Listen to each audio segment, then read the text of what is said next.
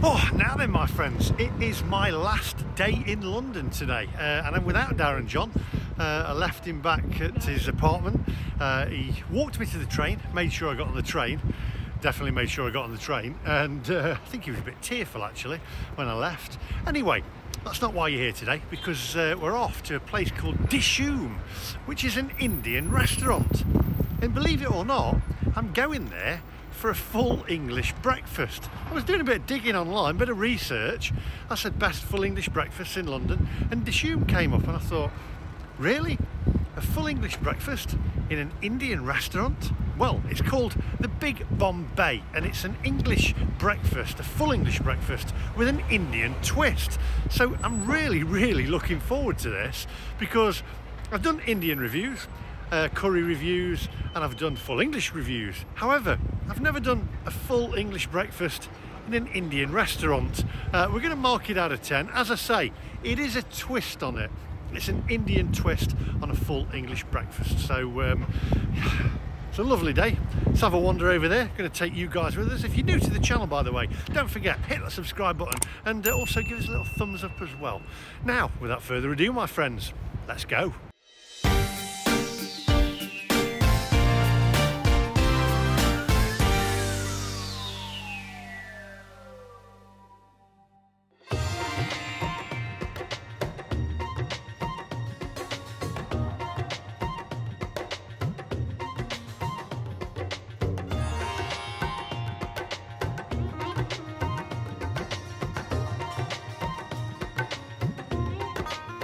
Right, so we're at the Dishoom at King's Cross in London. There are different ones across the UK. I think there's one in Birmingham and Manchester as well. I'll put the website in the description down below. They're serving breakfast until 11:45 AM. As I say, it's the Big Bombay that I'm going to go with, which is basically your plate's going to be laden abundant with akuri, char-striped smoked streaky bacon from Ramsay of Carluke. If I'm getting any of this wrong, I do apologise. Peppery Shropshire pork sausages. Oh, I bet they're nice. Masala beans, grilled field mushrooms, grilled tomato, and buttered homemade buns. Oh yeah, £13.90. Wonder if there's a service charge as well. Anyway, we're going to go in, we're going to mark it out of 10. I want you guys to mark it out of 10 as well. Can't wait for this. Full English breakfast with an Indian twist. Weird. Come on.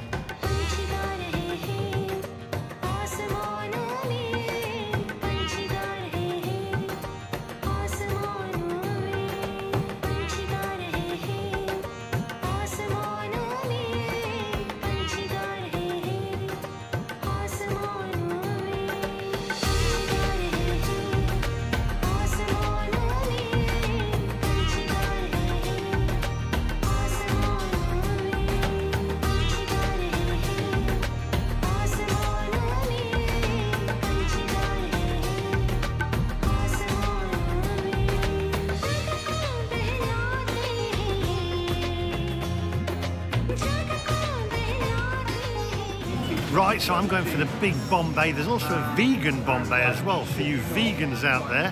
It looks really nice. It is a bit noisy in here, so I've gone and ordered the Big Bombay. I've gone for a Diet Coke as well. Just fancied a Diet Coke this morning rather than a latte. Gone a bit off piece there. I know it's not very Indian, but looking forward to this. I cannot wait. Take a closer look at the menu, my friends.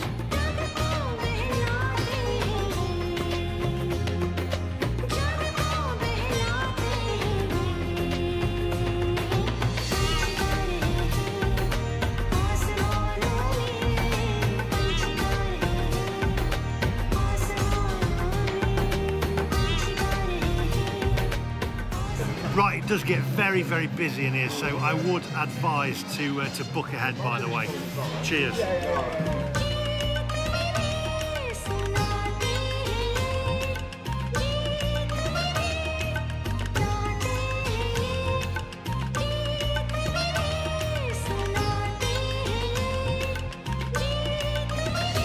Right, it's very loud in here. However, this looks absolutely amazing, unbelievable. The sausages look great. The akuri here, which is scrambled eggs with spices and tomatoes. The bao buns, the sausages, the bacon, the tomato, the beans. What I'm going to do is I'm going to eat it and then I'll mark it out of 10 outside. But take a closer look first, my friends. Unbelievable.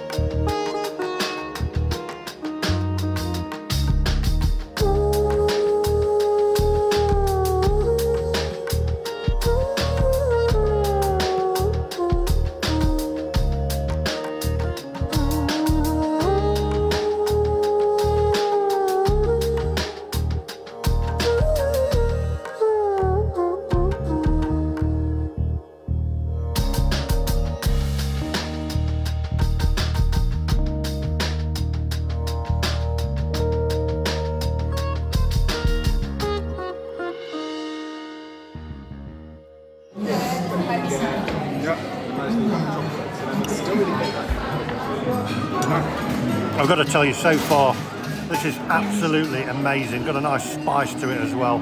Everything on the plate. I'll tell you a little bit more when I get outside, but boy oh boy is this good.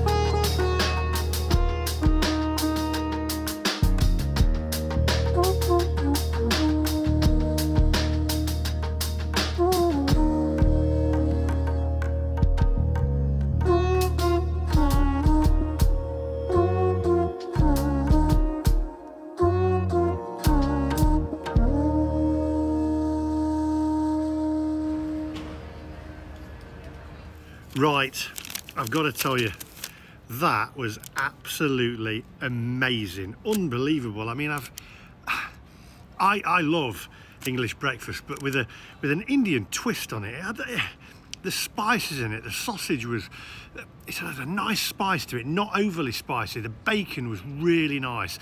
Then bao buns, beautiful, really, really. Just, oh man, they were so fresh. The beans, the masala beans, really tasty, a little bit of spice to them again. Everything on that plate was of the highest quality. It was absolutely gorgeous. I obviously went for a Diet Coke. I should have gone for like some kind of twist on a latte, an Indian twist on a latte, but I fancied a Diet Coke anyway. We're in there for the breakfast. It came to a total of £19.01. It's also cashless, and there is an optional service charge on there as well, of 12.5%. Now, I normally take a point off for the optional service charge. However, I would have left a tip anyway. They're kind of doing themselves out of a tip there, because I would have left the gentleman a tip. I was at the bar because I didn't book, and it was incredibly popular in there, and I would have left him a bigger tip than that, to be honest. So they kind of done themselves out of it. It was so good. I cannot tell you how good it was. Oh, the sausages, some of the best sausages I've actually had. I'd love to know. I sent a picture actually to DJ, to Darren John, to ask him what he thinks of it on looks alone. So we're going to give him a call and then I'll mark it out of 10. Amazing, unbelievably, really was. Oh man, out the ballpark. Now then, DJ, what did you reckon to it on looks alone? Do you know what? It looks off the charts, I've got to say. I wouldn't mind trying that actually, but not today because I don't feel well because the MacMaster's broke me. Right, so there you go, a bit of a bad signal there to Darren John, but off the charts by looks. However, what I think I might do is head back there to Dishoom and take Darren John himself, because I'd love to know what he actually thinks of it by taste. For myself, it was amazing. As I say, I normally deduct a point for an automated service charge, but the food was so good and it tasted just unbelievable. It was like a full English breakfast, obviously with a twist, and it got a bit of spice to it. So for me, I'm going to give it a 10 plus out of the ballpark. Unbelievable. And I would go back, and I think I will, with Darren John. Try it yourself. I'll put the link to their website in the description down below. There's one in Manchester, Birmingham. I think there's a few around London and some other places as well. Thanks for watching. I hope you enjoyed it. A little bit of something different there, and I'll see you guys in the next one. Goodbye.